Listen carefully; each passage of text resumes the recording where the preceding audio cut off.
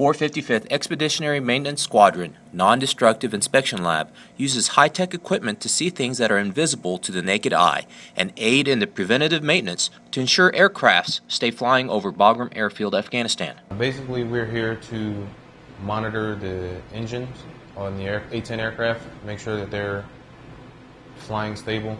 We do the oil analysis to check for wear metals in engines to make sure that they're not breaking down of anything. JOPE oil analysis program, we use spectral units that are used to measure the wear metal elevation levels in oil.